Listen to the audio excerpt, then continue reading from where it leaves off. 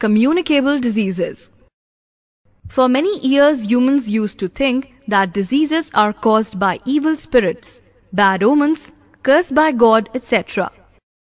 But with the knowledge of science, it has now been proved wrong. In the previous chapter, we have studied about the diseases caused due to deficiency of some nutrients in the diet of a person. Such diseases are called non-communicable or non-infectious diseases, as they cannot be transmitted to another person. However, there are many other diseases that are caused by very small organisms or microorganisms like bacteria, viruses and protozoa. These microorganisms or germs spread from a diseased person to a healthy person. Therefore, such diseases are called communicable diseases or infectious diseases.